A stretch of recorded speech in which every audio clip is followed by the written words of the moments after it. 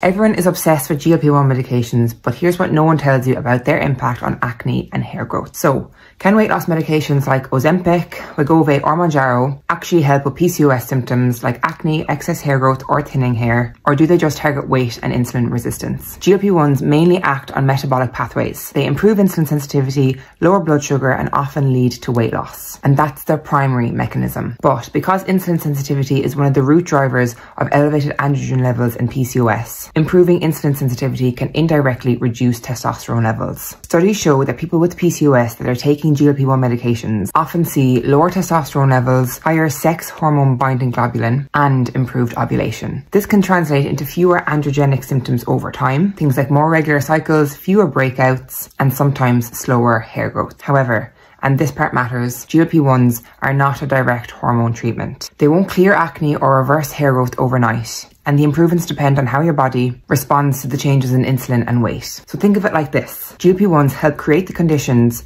for hormone balance, but your nutrition, stress and sleep habits play a big role in actually seeing those skin and hair changes. So yes, they can support androgen balance, but they're not magic.